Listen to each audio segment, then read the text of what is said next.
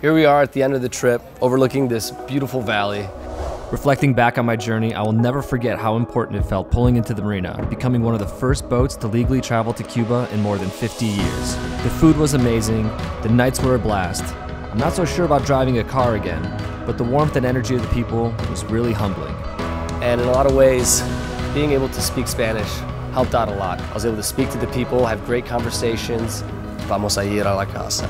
Perfect example of why speaking Spanish in a country like Cuba is so important. She doesn't speak English, and I'm trying to purchase my one-way ticket to the United States. 11:15 sale el vuelo, pero deben estar aquí en el aeropuerto para chequear a las 8 de la mañana. Adiós. Adiós no, hasta luego. Hasta luego. Sí. Adiós nunca. Hasta luego.